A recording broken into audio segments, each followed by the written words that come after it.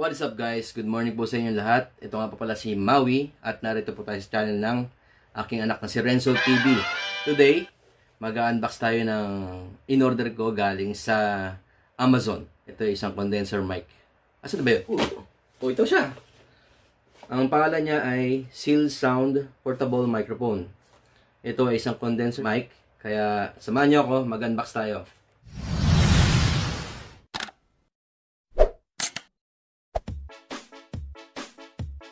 Okay, this is the Zealsound Portable Microphone box. So, buksan na natin. Let's go. Okay. Oh. Ayan siya. Meron siya ditong, meron siyang pa-stand. Pa-stand like this. Like this. Wow. With matching goma.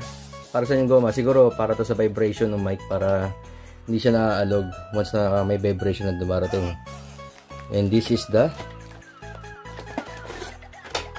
ang dami niyang wire. Meron siyang filter. Meron siyang filter na kasama.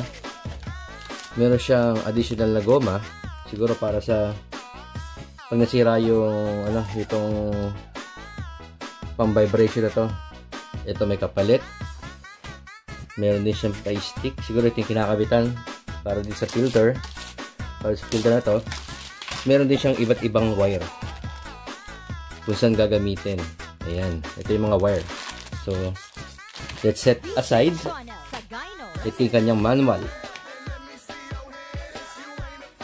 Nandito yung paano sineset up yung mic. Hanggang sa maging ganito. Ayan. Ito pa yung other manual kung paano siya ikinakabit sa computer or sa cellphone. Ito siya. So, hindi natin patagalin, assembly na natin. Siyempre, nakalimutan ko pala, ito yung pinaka-mic. Napaka-cute niya. Ang liit lang. Kasi laki na ng palm of my hand.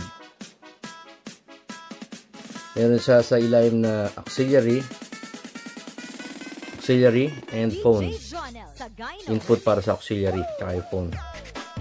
Okay? So, huwag natin patagalin. Assembly na natin. This is the first step. Nilagay ko na yung mic dito sa kanyang stand. Ito siya. Dito. Sa goma. Kaya hindi siya nagbabibrate. So, tayo natin. Tayo natin. Tapos buksan natin tong filter. Pasakit natin siya. Pasakit natin yung ating filter. Ang dalawang kakaliwa. Tapos, yung filter. Nasa lang natin dito.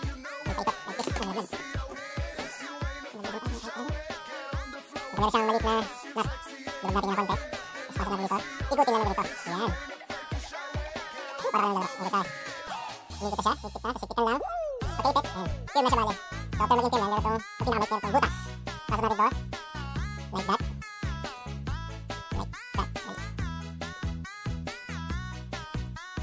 DJ Jonah sa Gyno Remix.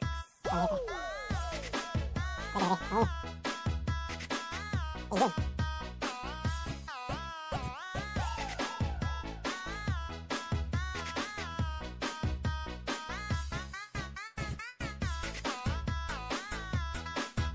Okay, I think that's okay right now. Ipitan natin ito. So that's the setup. Like that.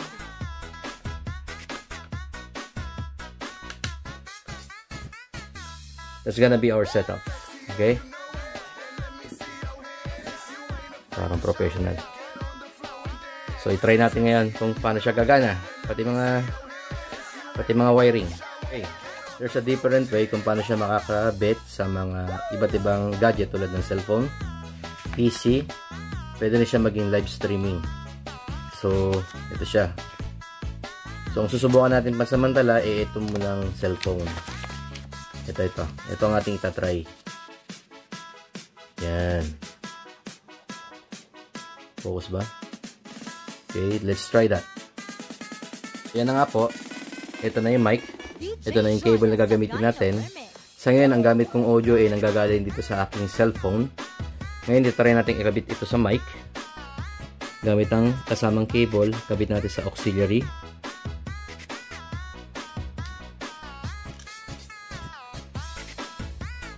Parang tigas. Ganun ba kasagad yun?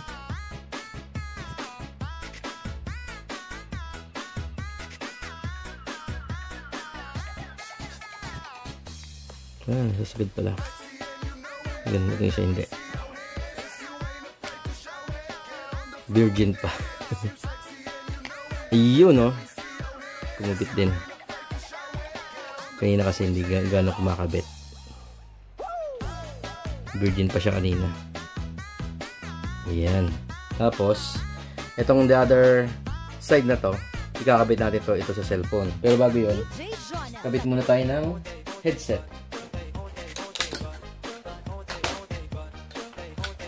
Para marinig natin kung maganda ang kanyang kalalabasan o hindi. This will be the headset. Kabit ko dito para marinig natin yung kalalabasan. At papakinggan natin. So ngayon, ikakabitin natin siya sa ating cellphone. So, palagi ko mag-iiba ang boses na ito kaya let's try it. So, yun na nga po, nakakabit na yung wire sa mic at itong naririnig yung voice ko ngayon ay nanggagaling dito sa mic. Comment down below po kung gaano kalinaw. Test mic, 1 2 1 2. Test mic, 1 2 1 2. Lapit ko po ng konti. Welcome po sa bagong pasok. Welcome po sa lahat. Welcome po sa lahat. Test mic, 1 2 1 2. Ito po ang linaw na nanggagaling dito sa mic. Itong mic na to, isang condenser mic na mabibili sa Amazon o kaya sa Lazada. Malamang meron din to. Ito po ay very affordable na mic sa mga gustong mag-live stream dyan. Para sa akin, thumbs up. Thumbs up itong mic na to. Kaya, it's worth the price. Ika nga. Mura lang siya. Can afford. Ito yung sounds niya. 1, 2, 1, 2, 1, 2, 3. Subukan natin lagyan ng echo kung ano nangyari. Hello. Ayan, may echo, diba? Para siyang pwedeng gamitin pang karaoke. Papaalam ka dahil nasaktan kita, nooy di makitang mali ako. Ayun, testing lang yan. O kaya naman yun ka nahanap ko sa tuwina, yun kang saking nagpapaligaya kapag nag-iisa. Okay. Patok siya. Kita na natin yung echo. Balik natin sa condenser lang. Medyo lakasan natin ng konti. Lalayo ko yung mic. Ayan. Mga 1 meter away from me. Ayan. Di inabot ulit. Malinaw pa rin siya. Ang ganda ng capture. Kumbaga parang naka-live. Maganda siya pan-live. Patok siya sa mga magla-live stream. So, itong mic na to, this is a thumbs up. So, kung sino man sa inyo naghahanap ng condenser mic na mura, affordable, at very powerful, ito siya. SMULE microphone. Ito ang kanyang setup, pag nakita nyo. Yan. So, para makita nyo yung pinaka-setup ko, I will roll a B-roll for you. So, dito siya. 5, 4, 3, 2, 1, B-roll. Let's go!